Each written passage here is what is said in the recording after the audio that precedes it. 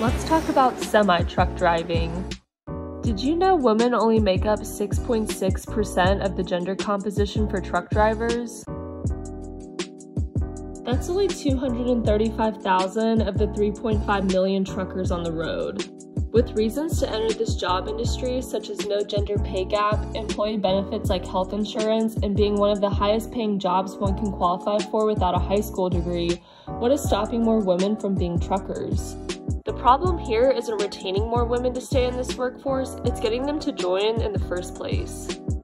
Currently, only men have the advantage of being able to go through the job process from the initial job application to becoming a trucker veteran. On the other hand, women have so many pain points within the first few phases of the job process, only the ones who desperately want the job end up making it through. Within these initial stages, the pain points women are faced with fall under three main categories: unconscious bias within job descriptions, unsupportive and isolating training center environments, and overall training costs. Studies have found that on average, women only apply to a job if they meet over 90% of the qualifications versus 60% for men. So the male gender language prevalent in trucker job descriptions impact the willingness of females to apply and perpetuate gender inequality and division in the workplace.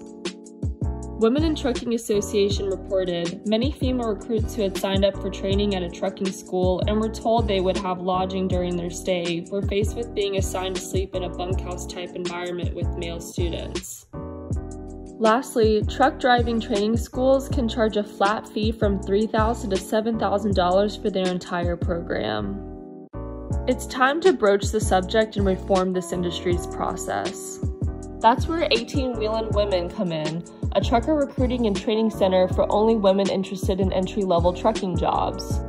Our training service is partnered with trucking carriers such as Southeastern Freight Lines and Swift Transportation.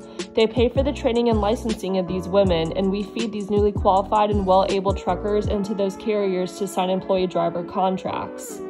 We begin with the initial touch point of job awareness to targeted women and continue our contact through the first 90 days of our women truckers on the job.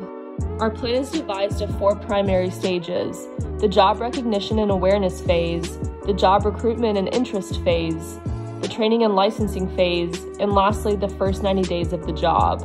The first and second stages of our plan involve creating trucking job applications that remove any subconscious gender bias that frequently deter women from continuing to apply and fulfill any job requirements to the listed job. The third stage involves the training and licensing requirements to obtain a Class A commercial driver's license. We pay women a minimum hourly wage to attend a 6-week trucker course which meets Monday to Friday from 8 a.m. to 4:30 p.m. and fulfills the Professional Truck Driver Institute certification of 44 hours behind the wheel and 104 hours of classroom learning. After this 6-week period, we pay these trained women to take the exam for their CDL license. The final stage includes messaging touchpoints between the new women truckers on the road and their mentors and instructors from the training to ensure they feel acclimated and prepared for their new trucker role. Within these 4 phases, our services aim at consistently encouraging, supporting, and inspiring women to maintain a sustainable relationship with becoming and being a truck driver. No more will women be deterred by the social construction of gender bias. No more will women be ostracized from this job industry.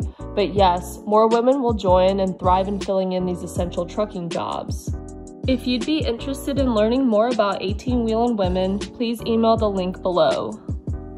18 Wheelin Women, our steering wheel sees no gender.